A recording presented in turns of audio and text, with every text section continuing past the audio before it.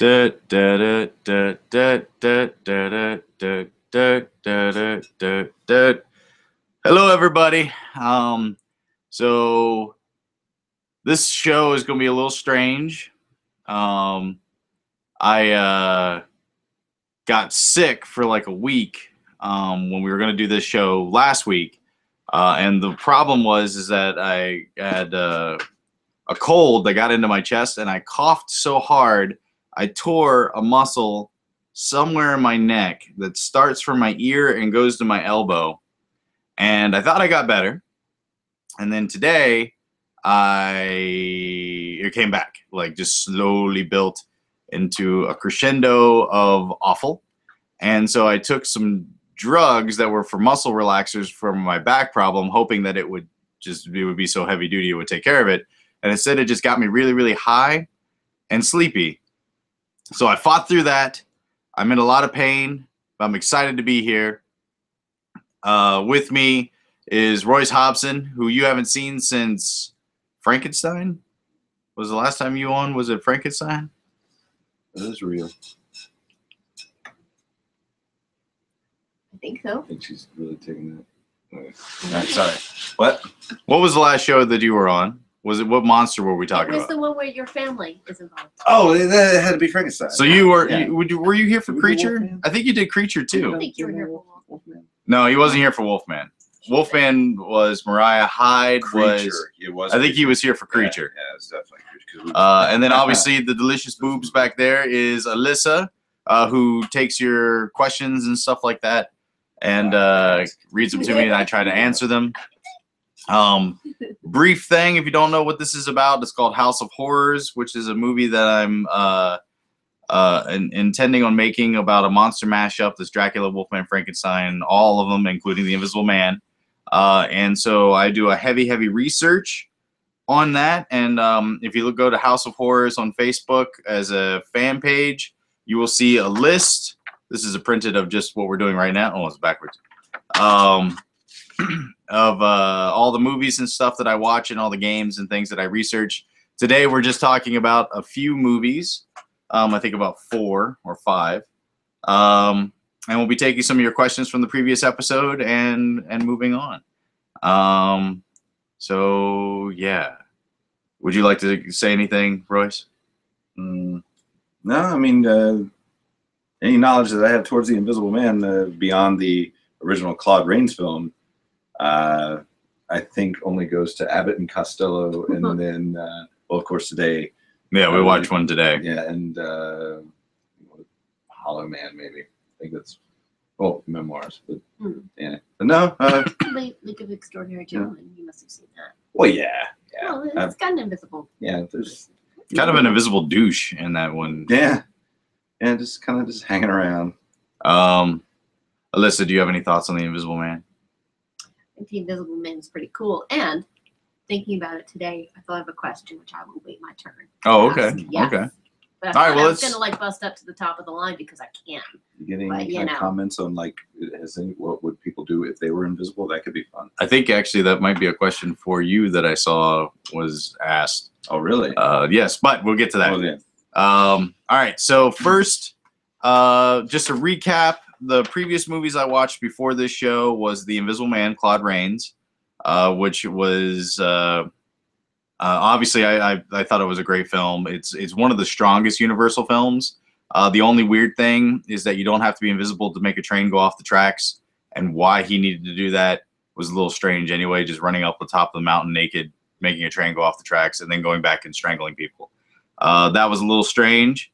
Memoirs of the Invisible Man, also good, based on a different book. It's also The Invisible Man. If you look up Invisible Man, it's about a black man in society in the 70s trying to, I did a little too much research, and so that doesn't help me. And so it's The Invisible Man is the book that you're looking for. The Memoirs of the Invisible Man, which kind of sad because it's directed by John Carpenter, but he didn't put his name on the title because he felt that it was too mainstream, or the studio had too much control over the film, so he never felt like it was his. But it, Sam Neill was amazing in it. Chevy Chase's straightforward character was awesome. And that's it. Those are the two we talked about before. This time we've got 5 films, 2 of which kind of tied together, which was Mandroid, and then the sequel, Invisible: The Chronicles of Benjamin Knight. These are full moon films, which obviously has a big tie-in with my whole life. Mandroid kind of sets up. He starts to turn invisible in Mandroid, but then in Chronicles of Benjamin Knight is really the movie, but it has like a warm up in Mandroid, the backstory. Great low budget films. I mean, you don't see a whole lot of Invisible Man stuff as of late. Of course, we got the news that Johnny Depp is going to be playing the Invisible Man. Actually, I get the news that anything that I like, Johnny Depp is going to be playing it. We were looking at Kolchak, the Night Stalker. He's playing that. He's the Invisible Man. I'm sure he's going to be Remo Williams. I'm sure. I'm a big fan of The Last Starfighter, so I'm guessing that Johnny Depp will just play the ship. I loved when I was a kid. I remember liking the movie Benji, so I'm sure when they make Benji, Johnny Depp will be the dog. So he's pretty much in everything that I like, and so far I have not been super impressed with a performance. Though I saw a little bit of what he did to Dark Shadows, which was well, I mean, there you could do worse things. I mean, there's racism and Nazism and feminism. Well, no, feminism, I guess, is supposed to be a good thing. So they got punched in the stomach once at midnight, and the Jewish mother there was a girl band that was playing, and it was anti-men. They were very I don't know what the right word is, but feminism-istic attitude meant shun ION. And I literally got punched in the stomach for just having a dick as we tried to exit the Jewish mother. You should have known better. I think David, my friend, kind of picked up on it a lot faster than I did, because there were families when we sat down to eat, and then the whole room just kind of filled with like women, which you would think would be a great thing until they all started looking at you like they're going to put you in a wicker man. So that's off topic. Mandroid, Invisible Chronicles of Benjamin Knight, if you can come across those movies. I think they're both on Full Moon Streaming, which is fullmoondirect.com. They might be on Hulu as well, so far as seeing them now. I actually had them on DVD, so I was watching them from that. But that is a good way to track them down. Alyssa, let's do a question. Okay, this is an older one from Johnny Sullivan. Johnny. The voyeuristic adventures of the Invisible Man could be the first Darkstone extension spin-off after House of Horrors. Yeah, I mean, as I've been watching the Universal films, they do more and more gags. I was very taken by the special effects in Memoirs, because even today they still really hold up.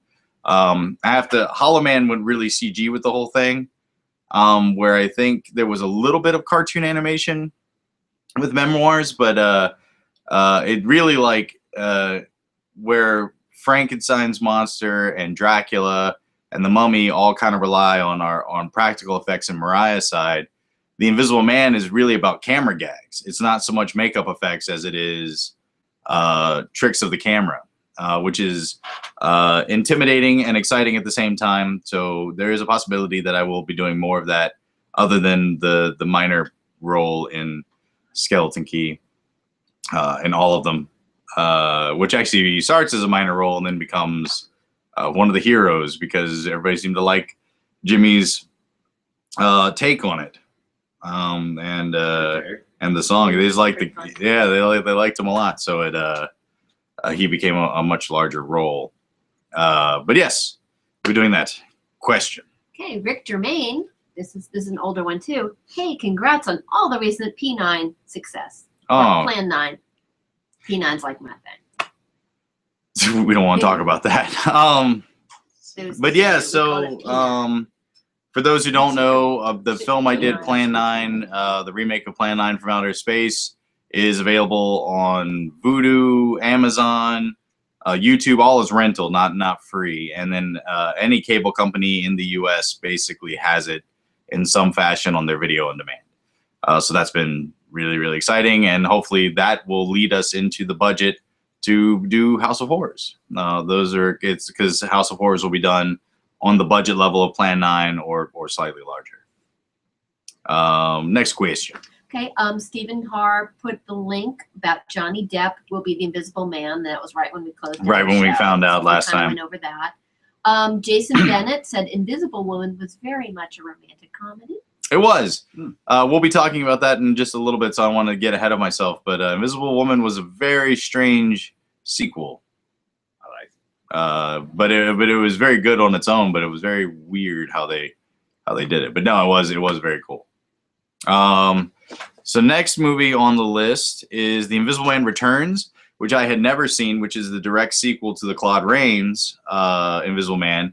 The coolest part, of course, about this is that it is a super young Vincent Price playing the Invisible Man. This one was a direct sequel, as in the storyline continues, where he's a man that's being put on trial for a murder he did not commit.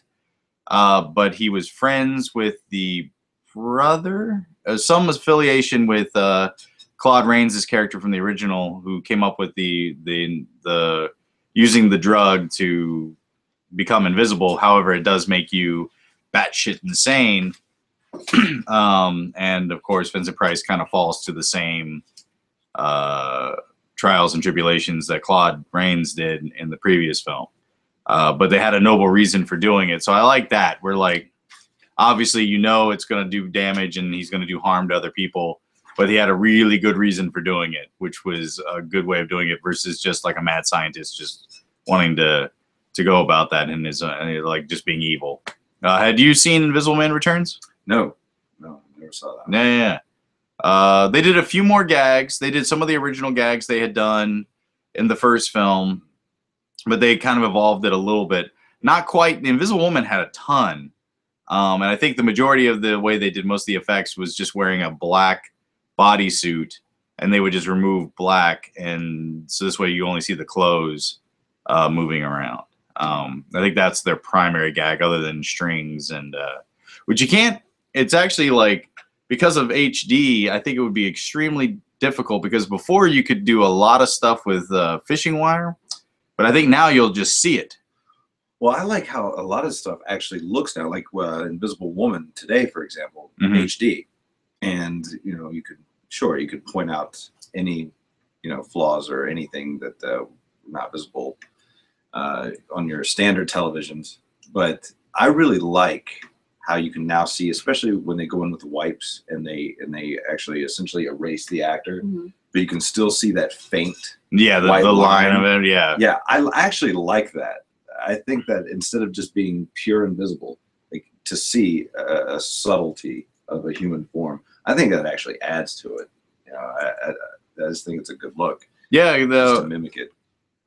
I mean, that's probably the way we're going to go with House of Horrors versus Memoirs of the Invisible Man, where you actually saw him completely, but no one else could see him. Like, just the actors are pretending he's invisible. Yeah. But you wanted to see the hero the whole time, and so they. You could see when it rained on him, though. Oh yeah, it was kind of like what you were saying. It was kind of like that gelatinous. Well, it's pretty groundbreaking as far as CG effects goes with Memoirs. I mean, because I remember they did the lot, not just the HBO specials, but. It was actually a big deal, like with the blue contact lenses that they would put in, and it was where I don't think they were going green screen. I think it was just a lot of blue work. Yeah, this was back before, I think before it became green screen, where it was blue screen was what it was referred to in the like 70s, 80s, and so on. Next question. All right. Derek Kearney. Derek. Would Frodo be considered part of the Invisible Man canon when he puts on the ring? Well, yeah, but oh no, which one was the one where they would have the blanket? That's Harry Potter. Harry Potter. The cloak of invisibility. It was weird because it seemed like the ring and I don't know the books that well, but I want to say when he put the ring on, it kind of put him in like an alternate dimension.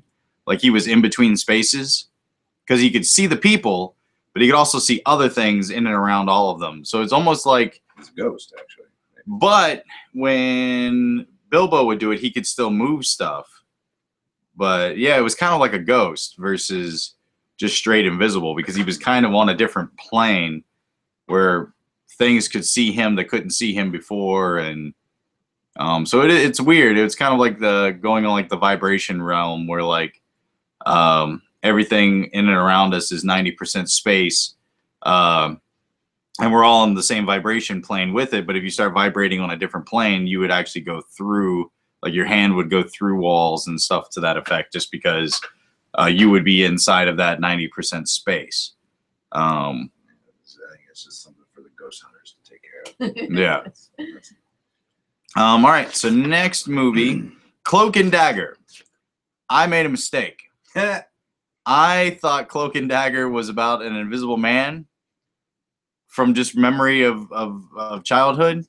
Cloak and Dagger is actually about an imaginary person that has no realm or can't touch anything. And it's a very sad movie. Because once again, it's the kid from E.T., Henry Thomas, just crying. I think I've seen too much of that as a kid. It was a Lifetime movie, wasn't it? No. It was a big budget movie. Dabney Coleman plays the spy, but he was imaginary, not invisible. So that was a mistake, and I apologize to all of you, but you specifically, because I know it hurt. But yeah, so that was Cloak and Dagger. Next question. Okay, these are some little comments and stuff from the Wolfman show. Okay. Because you said you want to go back and hit these. And it's really mostly people who missed the show. Sadly, Stephen Harr. Oh, yeah. And Clayton Levi Berry, who had to work as well. Sorry to hear that. Jerry Moore, who we haven't heard from in a long time. He would love to be on the show sometime. Jerry, we'll work that out. I definitely think it'd be fun to have you down, and take Royce's seat, because you are a prettier man. It is what it is. But yeah, no, that'd be great. That'd be awesome to have you on the show. I mean, you've talked about these monsters so much on your show, it only seems fitting that you could come talk about it on ours as well, which is cool. All right, now we're going up to the current.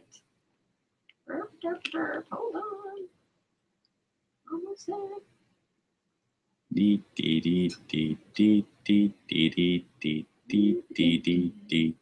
All right. Terry Martin Balls. Oh, Busty Blindness. Yes, she is. Was the nickname we gave her when she was on Plan 9. It was day one, first day of the zombie, but we had used the white contacts so she couldn't see anything. And she's a very attractive woman with personality. She's busty, so we just called her Busty Blindness because she was walking around looking attractive and couldn't see shit. So it was kind of funny. Okay, but here's yes. her question. This is the only question I have, and it goes out to whomever. Do you or do you not have a booger wall? As in a wall where you put your boogers? I'm not sure. I'll just assume that. But I can start. Yeah, okay. You have so, where do you put your boogers? Well, they're not my boogers, but I have walls that have a lot of boogers on them because From your I cats? have a lot of cats, and when a cat gets enough respiratory, and through the years, there's big boogers on the walls, and they're really hard to get off, and you have to just really big scrubby get them off. So maybe So that they're counts. cats. It's They're cat boogers. Because you said they weren't yours. I'm just wondering, Well, are you no. collecting people's boogers? No, just cat boogers. That's all I collect. Well, that's just weird. Yeah. Well, we all got our thing. So I collect your boogers. But I I'm think I might practical. have But I'm practical with them. Put them to use. They don't just go on a fucking wall. Ooh, what do you do? Oh, Well. no. We're going down that road. Do we really want to do, Johnny? So I while driving, will pick my nose because it alarms everyone around me, and I flick them out the window. So that is where my boogers On the go. car next So to you? Virginia is my booger wall. But do you get the backlash ever? Like when you go to flick and it does that string strand and then it flies back? Oh, I don't think I've ever had like quite that. You got kind of some eye shield. My nose going on. gets. I have a big ass nose, so everything's dry in there. So it's really crispy critters. Right. I just Uh, wondering if it's like the cigarette effect where you flick it out the window and sometimes it comes back in and hits the person in the back. I have never encountered that. Okay, nobody's bitched about it. No, Nobody's not brought that it I've. up? Okay. I'm guessing it's happened to you. No. Nope. I didn't think about it. I really thought about it though. Note to self: don't ride in the back seat of Royce's car with the window open. So that's our booger wall. Yes. Well, I used to have an older car, like a. This actually really 92 hurts. Daytona. No. Yes, you do. I just raised my arm. Booger I wall. thought you were giving a thumbs up on the booger conversation. I was, Like- but then I realized how painful that was. So I Well, no, I mean, but I think my '92 Daytona was my booger wall. did you pick and put it somewhere? Well, sometimes you just. I definitely did when I was can't do anything younger. With it, so the shift knob. I definitely my first car when I was in high school. I know I put boogers somewhere. Yeah, I think it was like up under the dash. Yeah. Or maybe under the seat. Oh yeah. They're definitely. I think my first car I was pretty bad. But the car was awful and it needed to die. Mhm. We actually Deserve pushed it those into boogers. we pushed it into a lake. I think at Your the end. first car, it's got to be christened Yeah. in more ways than one. Next question. Yeah. Okay. Kenneth Tabor. Kenneth. G'day. Yay! This question is for Royce. What's the first thing you would do if you became invisible? Okay. Oh. Okay. I've actually thought about this before. This coincides with zero gravity, an idea I had with zero gravity as well. But honestly, because if we're going classic Invisible Man status, you would have to be naked. Yep. So you're running around naked. You don't want to be in the cold. You don't want to be running around the city trying to be a hero. Mm. It's just you're exposed and there's no armament. Anything can kill you. I think I would just go the porn route. I think that would be. I mean, can you imagine? Like just one invisible man, and you're just seeing all the stuff happen, and it's. I actually It's really close-ups. freaky. I don't put them on my list, but every horror icon monster that we've talked about so far, Mhm. there is a feature-length porno on each one, and there is an Invisible Man porno. But I mean, to really do it, I mean, I don't know. I've never seen this porno, but do they go into CG effects at all? Where it Oh no, I think shows this was older. any because I'm talking close-ups. No, Yeah, that's. I mean, I think that would be neat. a lot of it was he was kind of sneaking. There would be somebody having sex, but the butt would be open, so he would just kind of sneak up and join in without the other guy knowing that it was happening. Yeah. I think that was kind of the gimmick of the movie. But a real life application though, if I were invisible, I think that would be the market I would try to corner. Is porn. Because I don't really Now, mind you, if you even asked him, would he become a gummy bear? He would. Porn. The cornering the market on porn is the first thing that he would do with any special power. I was just thinking the one thing that will always sell is sex. Seriously, a lot of people would probably be like, I'd rob a bank or anything. They're go watch piles of money just being floating away. I mean, it's kind of once again, you're naked. It's just if you're gonna be naked, you might as well be. You could have an awesome booger wall that no one would ever know. Yeah, no one could. See No it. one would ever know that you have a booger wall. Or is it like that kind of Invisible Man thing that anything that comes out you see? It's just your That skin. was my question that I was going to ask tonight. Oh. Well, let's get into it now. Oh, yeah, but no, do it now. Ruined Do it it. now. Well, now It's a follow-up question. You kind of blew it. Was that your Oh. question? If you pee? Wait till the porno movie. Okay, so that was my question: was things that come out of you, like if you sneeze, boogers, or if you pee, or any other things that might come out of you, and you're invisible. Mm. Once it leaves your body, is that invisible? Memoirs kind of went over this. Is that when you put food into your body, when it digests, it becomes so much a part of you that it is invisible. So everything stays invisible. Well, Once it they exits. didn't. They only went to what goes in his body once it digests. But it They didn't- becomes they didn't do invisible. what comes out. So I could go up to you. You're sitting on the couch, and I'm invisible, and I could poop next to you, Right. and you'd be like, "Oh my god, See, what is that?" And then you'd be like, lean over, and put your hand in my poop. scientifically, you I think feel that, my I mean, poop, that but has to not go see down my to a poop? cellular level, though. I mean, that has to be completely cellular to the point where, okay, we're not bending light. This is not a refraction of any kind. This is your chemical makeup. I think that just leaves too many questions that need to be answered. I like the idea of that your skin is just refracting light and bending light around you as a form of invisibility. In the movie, it was the drug made his skin translucent. Mm. They said it was such a white that you just can't see it anymore with the human eye. That was the idea. I know when I read the original book, I'll probably know a lot more. But I think we read, or somebody commented that the book was very close to the Claude Rains movie, and in that it was a drug that just turned your cells like translucent, essentially. So it wasn't bending light. It was just you just can't see it. Right. The spectrum of light kind of thing. Kind of. Yeah, that's why you could see through it versus like bouncing off. Because like the Predator was the bouncing light. That was the bouncing light. But you could kind of make him out because everything was a little off, especially when he moved. Yeah. But in Invisible Man, it doesn't quite do that. Like you wouldn't be able to, well, at least in the movies, you can't tell he's even in the room with you. Did they explain that in Predator? How did I miss that? That we knew that when he went invisible, it was because of the. I think they theorized in a bunch of them. Because I've seen that movie like a bazillion times. Yeah. I think they talk about it in part 2, maybe, because they're familiar with the Predator when they get to part 2. Yeah, because Gary Busey's studying him. Yeah, Gary, yeah. Because Gary Busey, as you know, scientist. Gary Busey is like. You know, put him on Celebrity Ghost Hunters. Predator versus as a ghost. You know, he'll do it. He'll find him. He will, because he's a genius. All right, next question. Oh, I forgot we're doing questions. We got a little distracted. Kenneth Tabor. Kenneth. Holly Man, which I think he means Hollow Man. Okay. Is my guess. No, you got it right the first time. Okay, we'll go with Holly Man. Bring up the fact because he was invisible, his eyes were exposed to the light. Think that helped with bringing on the madness. Yeah, in Memoirs they go over this a little bit too, where he can't sleep because he's seeing through his eyelids. Now, granted, obviously wearing like putting a blanket or wearing one of those sleep things would take care of that.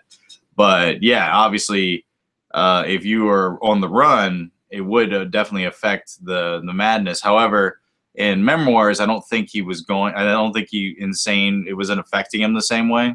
But the drug in the Invisible Man series is what drives him insane. So I'm sure it would be an annoyance, but it's something you could work around, I would imagine. Yeah, it's kind of like a Phantom Limb scenario. You know, yeah.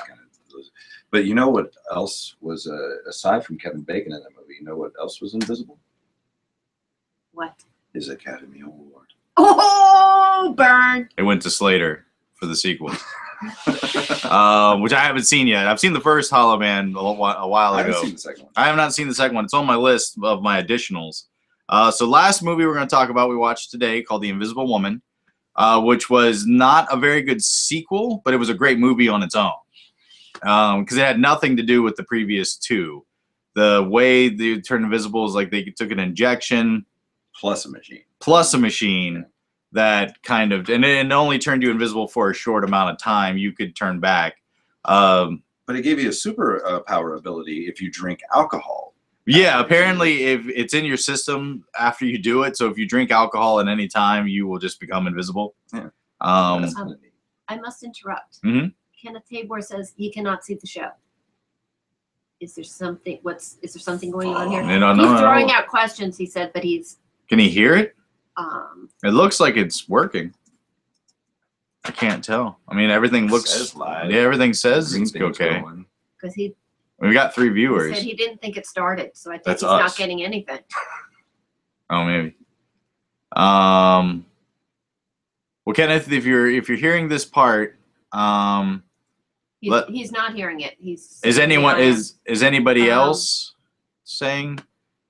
If you're watching the show right now, please let us know if it's working or not. We're gonna keep going as if it is. He cannot hear it either.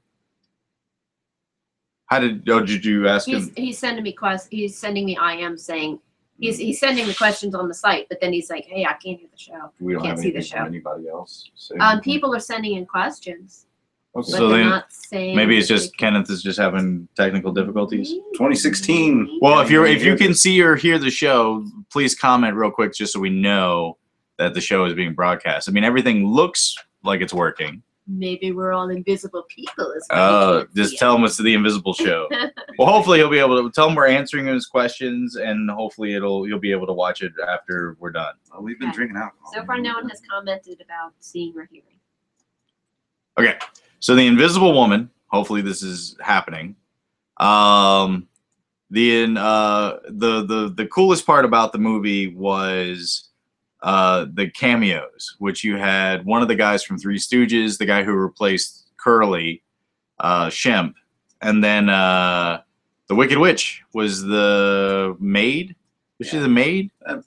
Mrs. Jackson, I think, was her character name, but I don't know what her servant. Yeah, but those were cool, seeing like those actors, and it is a lot of gags. There's one incredible stunt of the butler going up a staircase and just flipping off, not face first, but pretty damn close. He went top of his head down. Yeah, he kind of rolled his shoulder. Boom.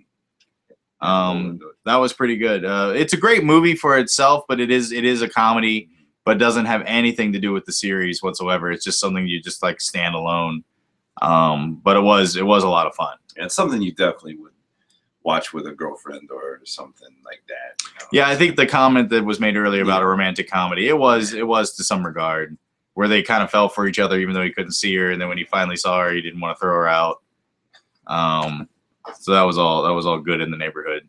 It was made in Australia, however. Oh yeah. Anything. We watched a lot of Australian films, and they do not. The formula does not matter. They do not follow it, which is great because they do so much different and unique stuff. Right. But the formula does not matter. I was waving to Kenneth. He's on. Oh, you can see us now? Yeah. Oh, okay, Hey, good. Kenneth. Hello, Kenneth. Hey again. Welcome. Good. I'm Goodbye. glad it was your technical and not our technical. Usually us. I know. All right. So next question. Next question is, speaking of Australian, it's from Stephen Har. Steven. Where does the Invisible Man rank in your old-time favorite classic horror characters?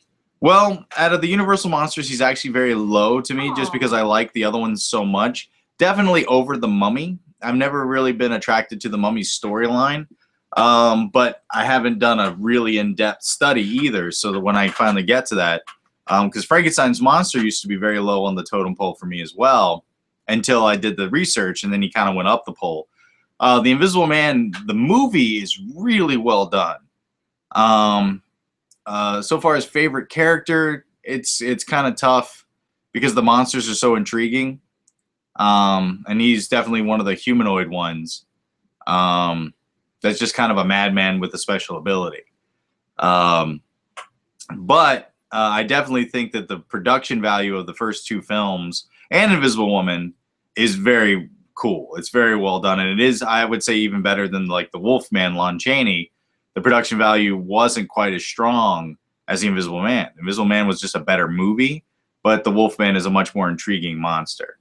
So it's kind of hard to judge, but I'm trying to fall in love with each monster individually, so that when I do the movie, that all of them will get kind of their due, without loving one more than another.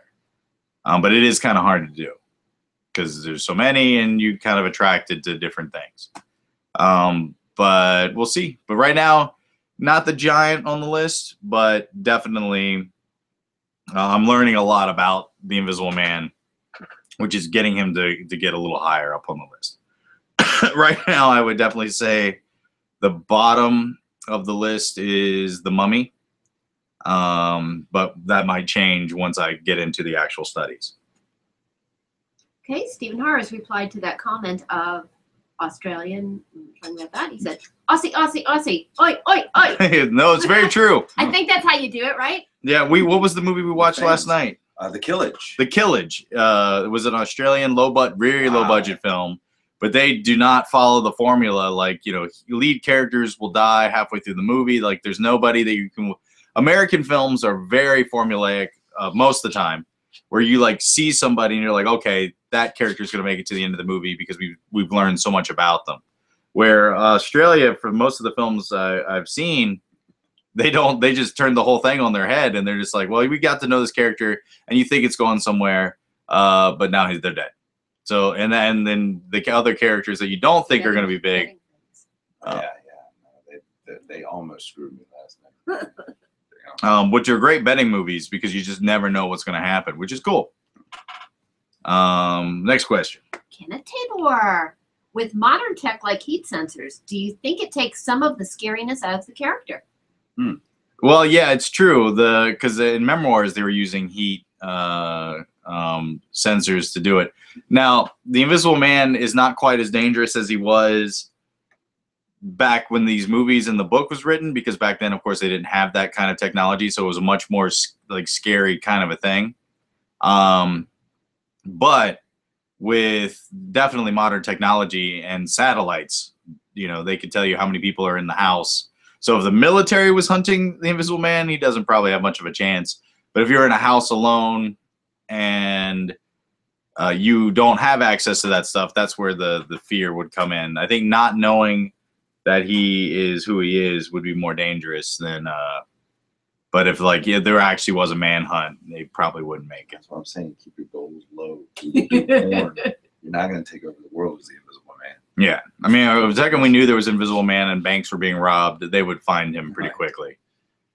They would just have heat sensors in every bank and just follow the floating money. Next question. This is from Stephen Hart. It's a two-parter. Mm-hmm. What if Dr. Jekyll, Mr. Hyde, also created the invisibility serum and the Invisible Man was his guinea pig? And then part B is, and if this is a path you take, any chance for a showdown? Well, I've got my ideas for the storyline because obviously the Invisible Man character and Dr. Jekyll are not immortal. So their science is being used again because this is a modern telling where it's not quite them. So things are going to be done and kind of mixed together a little bit. I guess that's the only hint I'll give. That there will be some mixing and matching with the science, just because I don't think it's been done in too many mediums as of yet. In my studies, I haven't come across it. But there will be a new person who's turned invisible, and there will be a new person who's given the Hyde serum. And possibly Chemical X, which I think made the Powerpuff Girls. We might throw that in there just to see what happened. But yeah, so I don't want to give too much away, but I am going to be approaching those very subjects. And yes, so far as that is concerned, I promise every 10 minutes there will be a versus of one monster versus another monster. We'll constantly have. It's not going to all be at the end of the movie. It's going to be a constant thread throughout the film. A lot of people get hurt. A lot of people getting hurt. Mainly him. Yeah. And Talon. Well, no, Talon doesn't. Does Talon get hurt? Talon can hurt people. He's an ox. Yeah. You can go through a wall or two. I get hurt. We will bleed. Yes. It will happen. Which then I can die. Next question. On that note, Stephen Hart. If Dr. Jekyll, Mr. Hyde, injected himself with invisible serum, but was bitten by a werewolf before going invisible, how messed up would that be? Well, no, I definitely think there's an interesting thing to the if a werewolf is injected with the Hyde serum. Now, this is something that I'm probably not doing in the movie, so I could talk about it. Because it depends on what kind of werewolf you're dealing with. If they have healing capabilities, anything that offsets the human body or the wolf body, the hybrid, will probably just get burned out of the system. But you might have a solid hour where the Wolfman and Hyde could be very similar.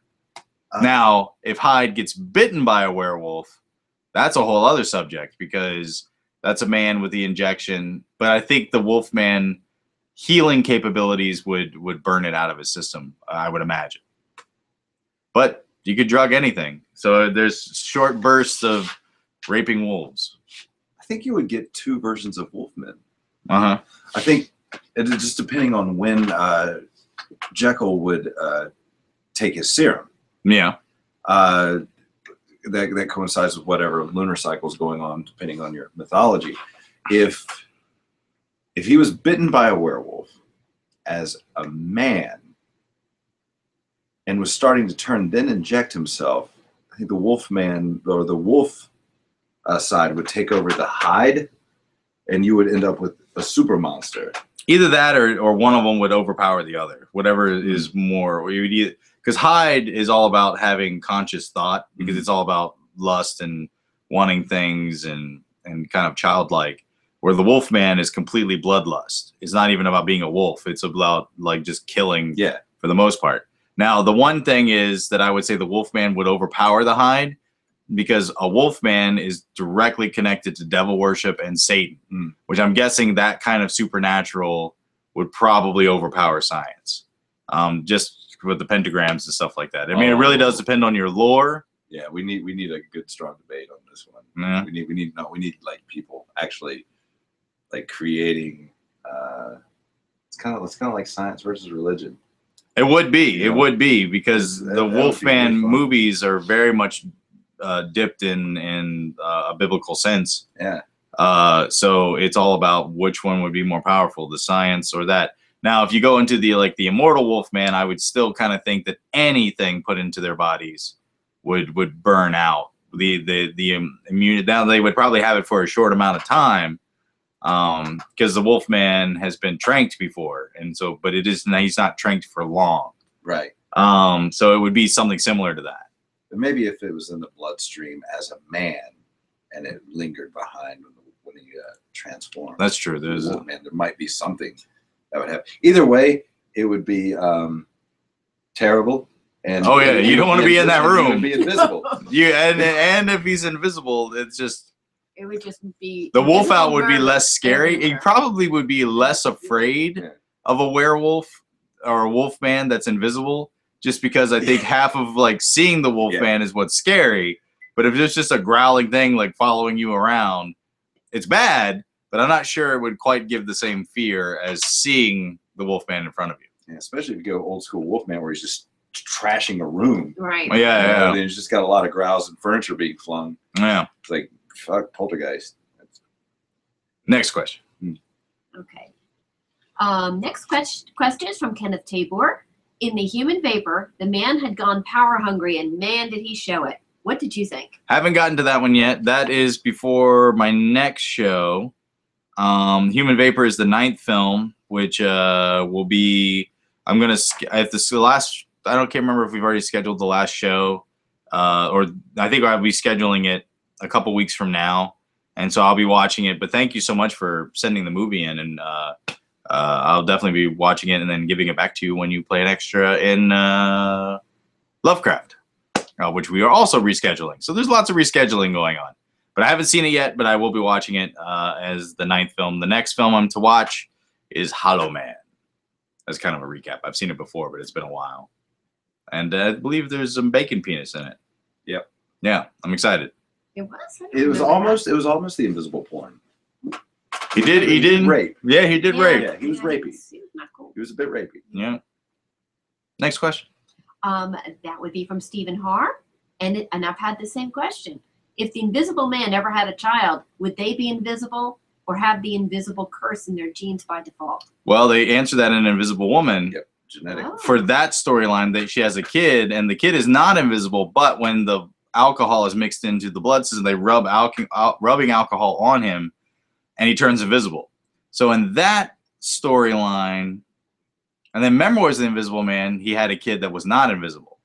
So Wait, no, it just showed her being pregnant. oh right, Yeah, so we didn't know. The end we result. didn't. So yeah, they didn't answer it. But Invisible Woman, they did, but it's a very different science from the lore that we would be dealing with. So I don't know.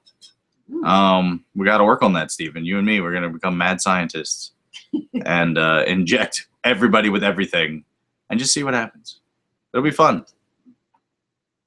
But the script cannot be written by Australians because I will probably die like 2 minutes into the movie. Unless everyone thinks I'm going to die, and then I might live to the end. I don't know. Maybe we'll get like a medium ground. We'll get the UK guys to write it because then it's not quite too formulaic and not too unformulaic. And then maybe we have a chance of surviving this horror movie that we're going to be partners in. Let's get Africa to write it. I haven't seen too many African films. Exactly. The Gods Must Be Crazy. I think that was UK. Or no, was that the Australian? Yeah.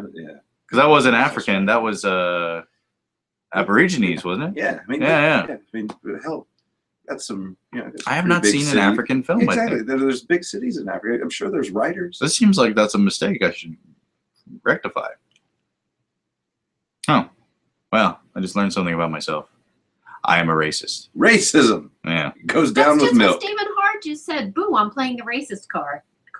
Yeah. That's funny. Well, I mean, it's something to think about. You're all like on the same page. Yeah. Next question.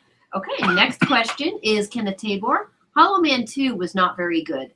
Do you think the story was bad or the acting? Haven't seen it. That one is, I'm watching it in my additional studies, and I'm imagining that usually the straight to video sequels are not as strong as the originals. Usually there are some exceptions to the rule, but I'm looking forward to it. I'll probably make him watch it with me, and we'll have some drinks when we watch it. Actually, I can't drink when I watch these. You turn invisible. Well, yeah, no, I'll turn invisible, but no, I have to actually pay attention to the storylines and stuff like that. So I have not drank when I've watched any of these. Usually, 10 minutes. Yeah, but you're kind of having your own little robo party with all the cough medicine you're on. Yeah, I am on so many meds right now. Who knows what the hell I'm watching? Next question. Stephen Har. If poop and urine is invisible, would you go around pissing on toilet seats, etc.? No, people. Alyssa gave me the idea for this question. Waiting for somebody to ask this. Well, go ahead. I don't know. I'm just waiting for somebody to ask. I don't have the answers, but that is the best question I've ever heard. I definitely would throw poop a lot. Oh, like you a monkey. go primal? Yeah. I think so, because that just would be more fun, because it would be a much of an impact.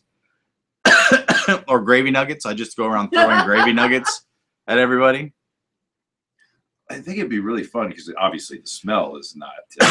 Yeah, the smell would still be there. Just to shit in your hand, and you're like I said, you're naked, you're invisible, but to shit in your hand and just walk around just rubbing on people's food or just on their lap as they're sitting there at dinner, and their date or wife or mother or whoever is with them. You know, I mean, how do you explain this? Like, I swear it's not me, but it's obviously radiating from them. Right. You know. And now in the comic book of League of Extraordinary Gentlemen, Hyde actually catches the Invisible Man, rapes and kills him, and puts him on the table, and he's bled all over their food, and everybody's eating, and the Invisible Man's heart slows down, and he actually turns visible, which is like the Claude Rains film, as he dies. And when he turns, and because of that, even the blood that was on everybody's sandwiches and stuff becomes visible when he dies, even though it is separated from his body. So in League of Extraordinary Gentlemen, they do kind of cover that a little bit. Then they realize their food's. Yeah, they've been, and Hyde is just enjoying himself while everybody's been eating the Invisible Man without knowing it. And I think he was bent up because he had been raped before slaughtered, because it's Hyde. And then that one, it was like a Hulk Hyde, which is even worse. Our next question. Stephen Har, what did you guys do for Valentine's Day? Next question. I was sick.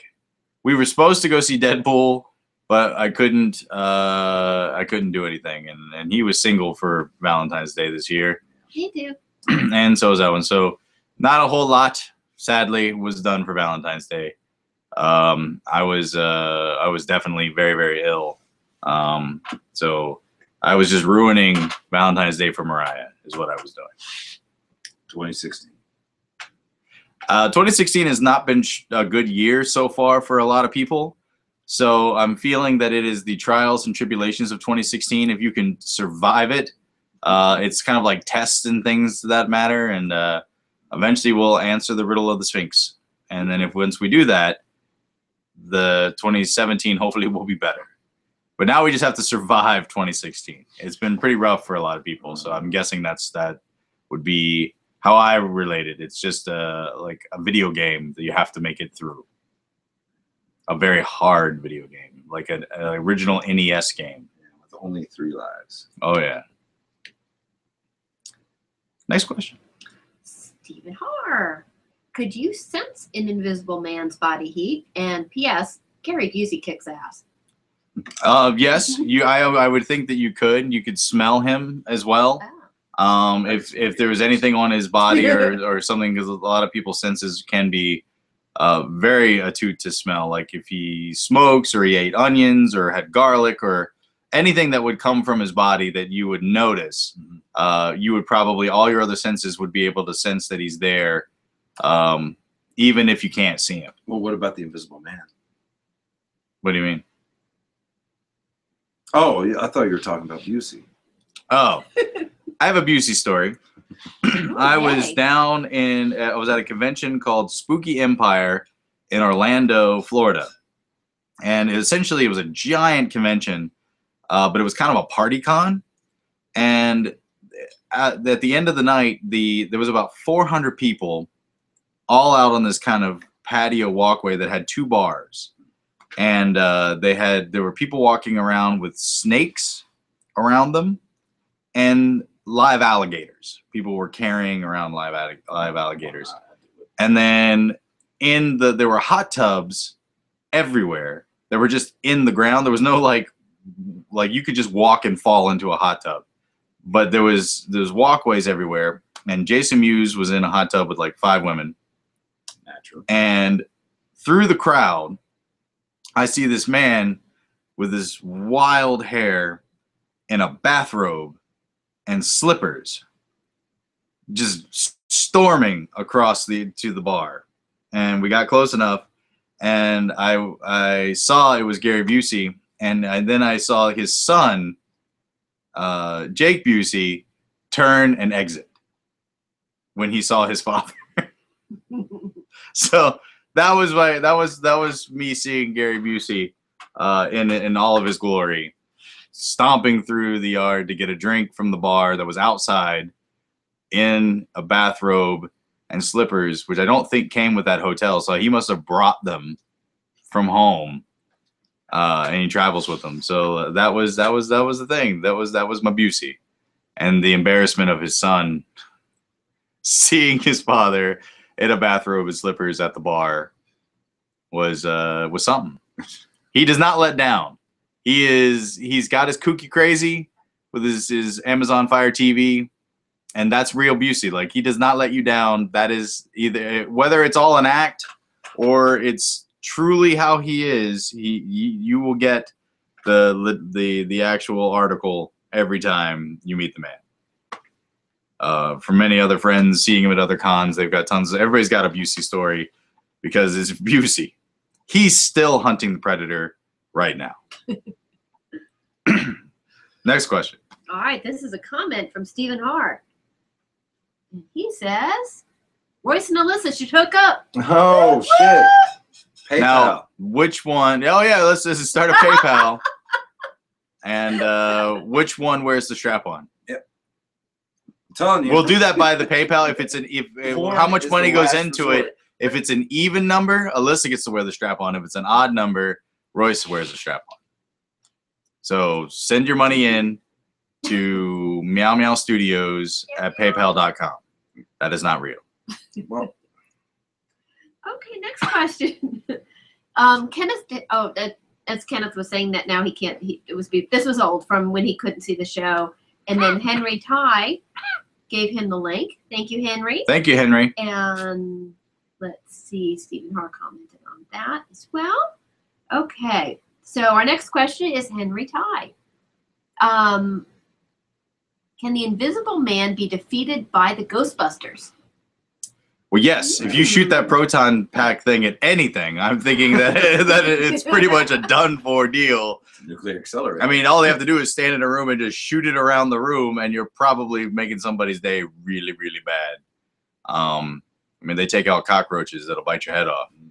So Invisible Man might not have a shot so far as the proton pack is concerned. Next question. Stephen Hart, if there is going to be a lot of verses throughout the movie, how many icons will be left by the time the film's climax? Can't answer that question. Not all of them. I will say that, but some. There maybe. Like, there definitely a lot of verses by the end of the film. There will not be as many as starting at the beginning of the film. That is as much as I can give, I think.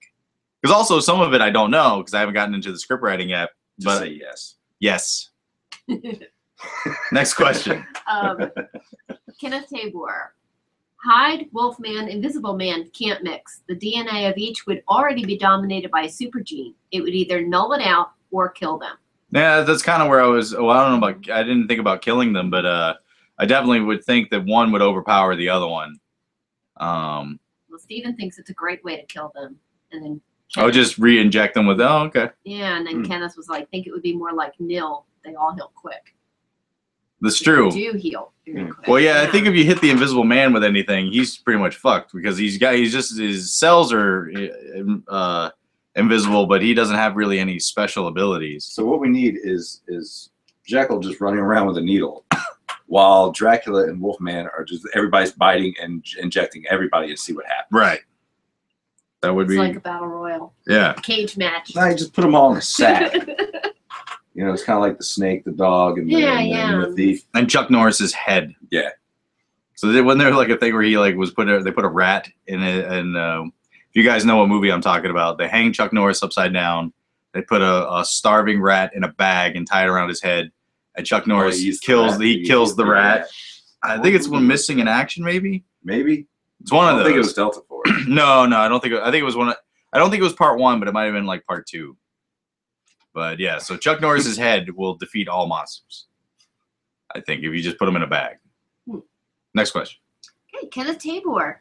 Royce, how would you play the Invisible Man? Like this. Oh God. Hey. Oh, jeez. That was weird and nice. Ooh, somebody copped a few. Yeah, you feel so much better than your dad. And that is how he would play it. Back to part. That was a warm. Oh, Kenneth Tabor says Missing in Action too. I was missing. All right. Yeah, I was missing in action Thank too. you. Yeah, thank you. I love that how we have the internets and computers and we don't use it. Yeah. It's like, no, I remember shit.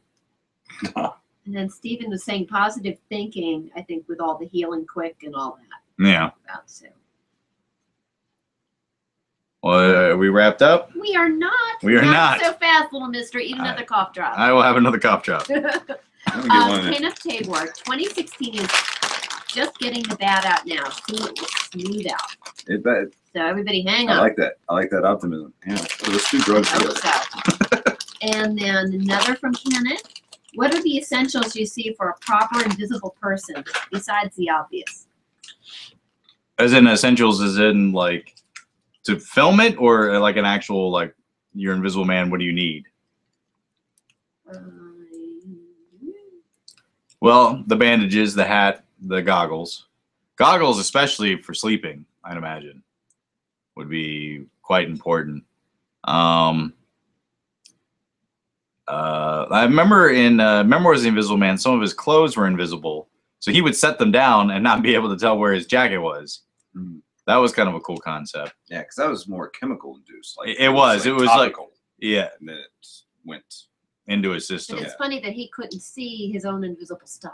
Yeah. So he couldn't. Then I guess he couldn't see himself. I can't see his hands. Right. They talk about that in see Invisible his Woman, hands where stuff, she can't see her feet trying to put her socks on. Yeah. So yeah, you'd basically be doing everything in the dark. I think actually training a lot of stuff in the dark would be wise, because so far as seeing yourself. Yeah, it'd be kind of like being blind, but not at the same time. Yeah. Like being blind, but you could see. Yeah. Yeah. Exactly. That's fucking deep. Maybe that's that song "Blinded by the Light" is about. Because obviously he's seeing light. But there's that douche But that's wrapped up. I don't know. Yeah. I don't In the get middle that, of the night. I don't get that douche thing. I don't understand. Now, before the comments start rolling in, I know it's deuce. Next question. Yeah. Back to work. Oh, Kenneth commented on that. He meant character for the essentials.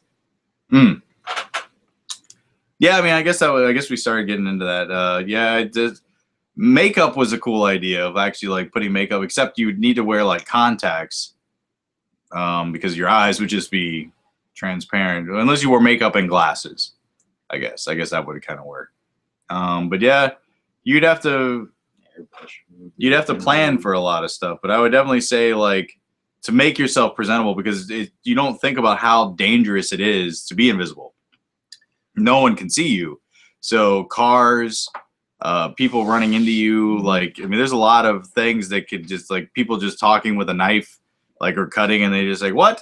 Yeah. And then you've just been stabbed. And you're naked. Because they don't know you're there.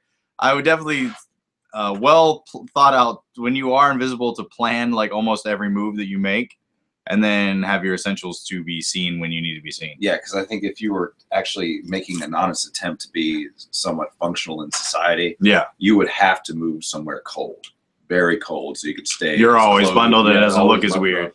I think they did that in Memoirs too. He was like skiing. Yeah. Yeah. At the end. At the end, yeah. Yeah, you definitely have to do that. Next question. Okay, Stephen Hark has commented, 2016 certainly has been a prick of a year thus far. It has. It really has. It's been rough. Yes. Then Kenneth Tabor, what is it about the Universal films that hold up? I still watch and enjoy today.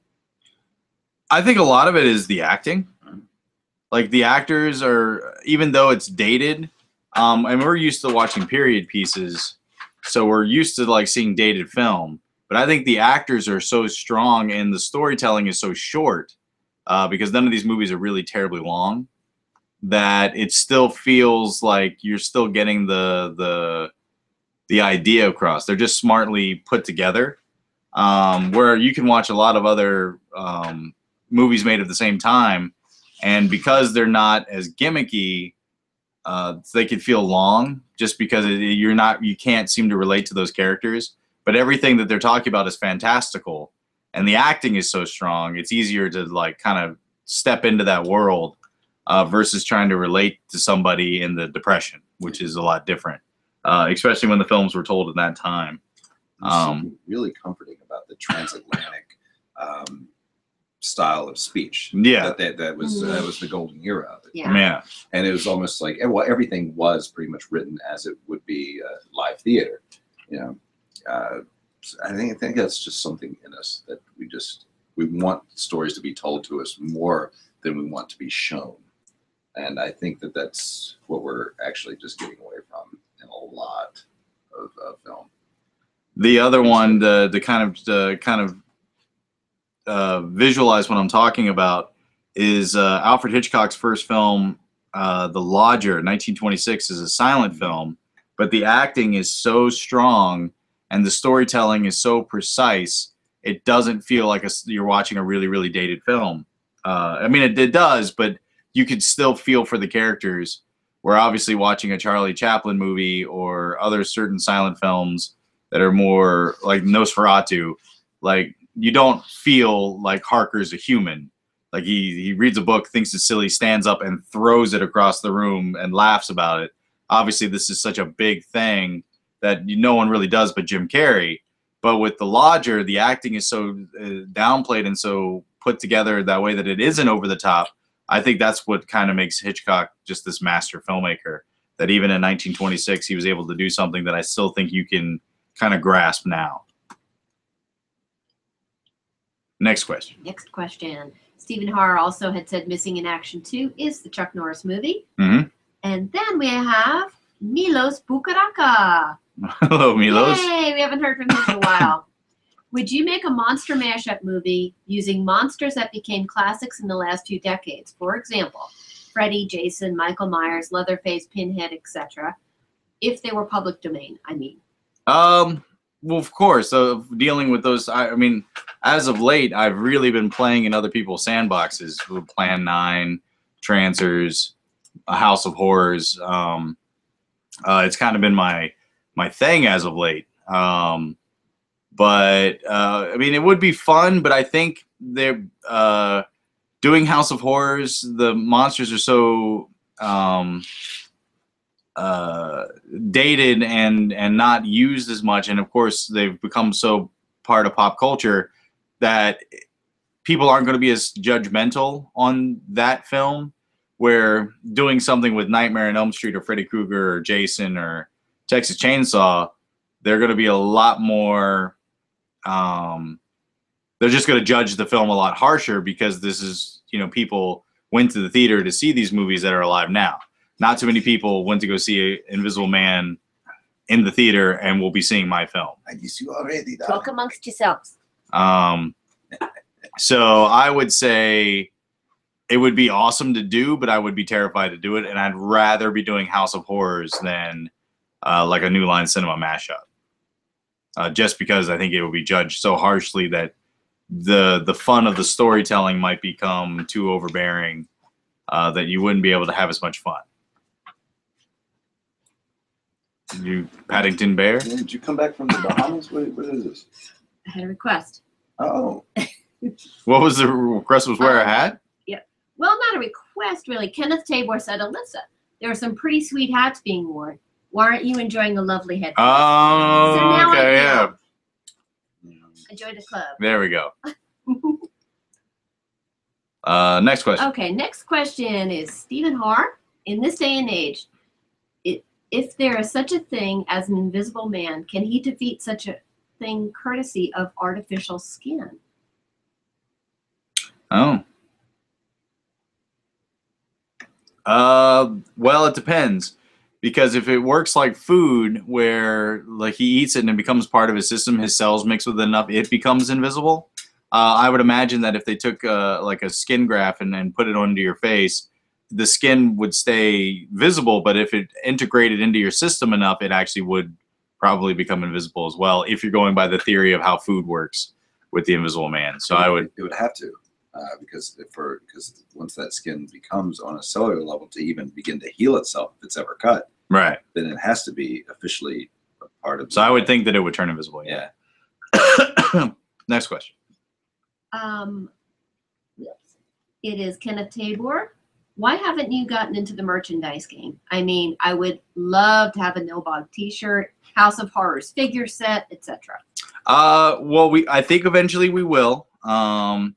The big focus has been on the 3 flagships, which is Plan 9, not House Horrors, Plan 9, Seventh Guest, and Trancer's Paradox.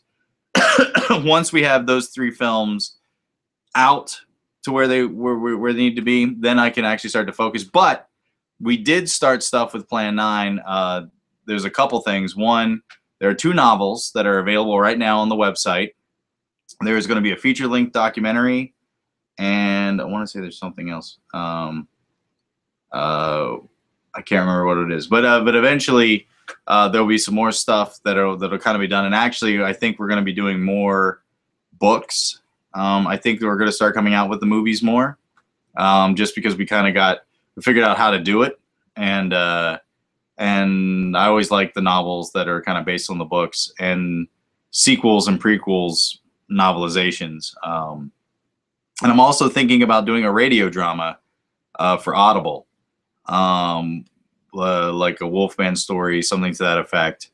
But every once in a while, we'll do a little spurt of like Fear Fighter T-shirts or Plan 9 T-shirts. The hard part is it just costs so much money to keep it going. So like you can do it all at once for like a little limited time, but to always have T-shirts ready to go, you have to spend so much to have them just in like a warehouse. So it's definitely something that we're thinking of, and No Bog stuff will definitely become probably the lead selling thing, just because it does transition a bunch of movies. But if you want to get the novelizations of Plan 9, they're both available now. 1 novel based on the original film we had written, and then 1 novel based on my film. And then the feature-length documentary on Plan 9 will be coming out in the next couple weeks. Okay, These things really do give you gas. Oh no! We already have our first order. Stephen Har would like a Royce Hobson action figure. It would just be well, could make you a Cobra Kai. I don't think anyone's seen those yet. But a Cobra, we make an evil figure. Oh yeah, I think Cobra Kai would be more, because he's more action. Well, that's more reproducible. Kenneth Tabor suggested it should have a pull string voice. Oh yeah, those would be fun. Definitely do one. I actually did something similar for you on your Christmas tree. We have Oh yeah, voice yeah. recording. And then for your birthday, we made you a Cobra Kai action That's figure. right. I still got it. Never get rid of that. But remind me, I'll send pics. You just send a request. I will show you the only. Contact him. For his birthday, we actually made an action figure of his character from Skeleton Key 4, or known as 3 Part 2. And we gave it to him for his birthday. So yeah, that was Stephen Har wants a Tickle Me Royce figure. Oh, that's just him. Hey, just come to a convention and tickle him. Hey, do you know anybody with a 3D printer? We can make this happen. Yeah. Bullshit. I'll record anything you want. Next question. Kenneth Tabor. Hell yeah. I've seen the Cobra Kai. Oh yeah, we had a screening at Mysticon last year. Oh, that's right. That's this weekend, right? Yeah, Mariah I think is going, and Jared is going, but we will not be attending. We will be staying at home watching movies. I'm sorry. I'm sorry. Aw. I know Kenneth said he was going. I know. We would love to take you to Chuck E. Cheese. That's a different Kenny. I know, but I thought we got both Kenneth Kennys Tabor. on here. No. Which one are you thinking? The Tabor. No, I know. Tabor, I know who you are. I just thought I was under the assumption that we had both Kennys. Different Kenny. One. Kenny's on here. Well, shit. It's hard for him to keep up with people There's Kenny's. outside of his hat. What do you mean? What? What? That's all we got. Are we done? I think so. Well, we've been on an hour. It's been one of our longer shows. So check out the Darkstone page. I'll post when we do the last of the 10 movie shows, and then we'll start the additional studies, which will take a little longer. But yeah, guys, thanks so much for watching this stuff. Have fun at Mysticon if you're going, and we will bark at you later. Da, da, da, da, da, da, da, da.